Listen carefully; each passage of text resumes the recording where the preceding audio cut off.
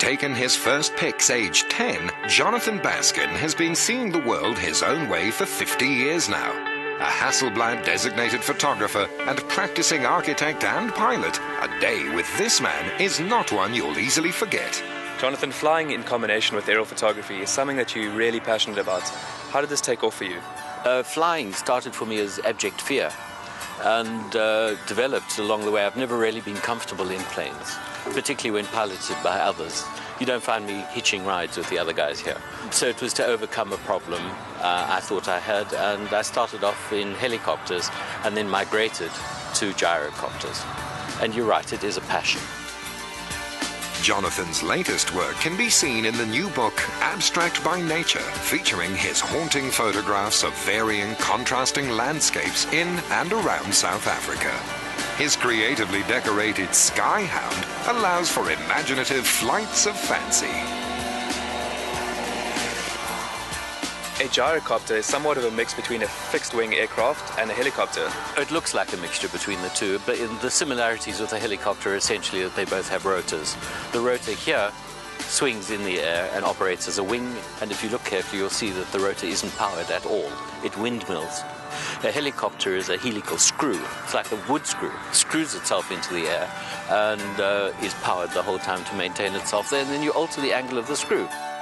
That he uses the same brand of camera NASA astronauts used in the Apollo moon landings is entirely in keeping with his maverick approach to his art. Only Jonathan is a crew of just one, doing everything up here at 5,000 feet. I'm asked often about the skills required to take photographs and fly an aircraft. Well, they're two different skills, and I happen to combine them. The only difference is that I prioritize, and flying an airplane is by far the most important thing. And taking beautiful pictures is something I aspire towards, but unfortunately in this location, a secondary consideration. Did you enjoy that? Absolutely fantastic. Of course, the flight is barely half the excitement. The other 50% being the anticipation of what results the camera may yield back in the studio once he's returned from a shoot over the Indian Ocean, the Atlantic coastline, or the Richtersveld Desert. What's it like for you witnessing the transformation from what you see in the air to what gets printed out in the paper? Indescribable. Really, it's like giving birth, I should imagine. Not that I've done it, but it's a creation. A lot of decision-making has gone into it. And you know what? I didn't see all that when I was taking the photograph. I had an airplane to fly, I had all sorts of things. I saw a blur, I saw textures, but I knew there would be things in there. What's interesting here, of course, is generally I prefer just nature, the random forms of nature. When man interacts with nature, you get geometric shapes. Flying today, it was hard for me to see any of this. Well, actually, you flew over this today. Yeah, that looks familiar, that's right. Yes, this was the confluence. That Bloberg at Double Bay, the little island is out here. You end up with two opposing tidal forces, and people seem to be fascinated by the tides when they meet. Yes, yes. This is interesting. What does it look like to you? It looks like annuals on a tree trunk. Yeah, correct. It looks like a cut through a tree trunk. It's actually not. It's a view down onto a mountain that's been burnt and ploughed. But you're quite right. It's amazing how often the same forms in nature come back in different media.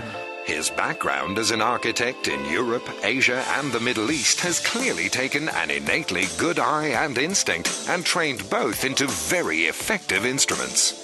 You know, my choice of subject is terribly personal, and sometimes in flying over something just jumps out at you and you know it's going to work. Now, I've spent a lot of time looking down the viewfinder of a camera, and so I tend to bracket and see what's going to work. And what's art? I mean, look, I'm in the decorative arts. There's no deeper meaning in what I do.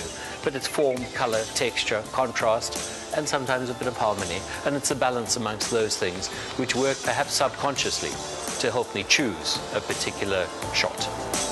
In between it all, he's married his student love Vivian, who's also a successful artist, had 2 talented children, and it turns out he plays a mean jazz keyboard.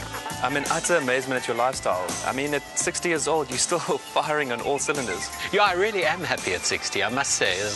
I'm healthy. Things seem to have fallen into place with my various activities. I can't wait to get out of bed in the morning.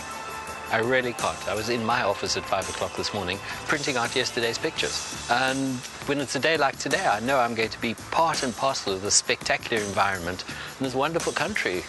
And in the end, what goes up comes down to singular images like these, which allow the rest of us to live just a little of the life of this outstanding South African artist and his magnificent flying machine.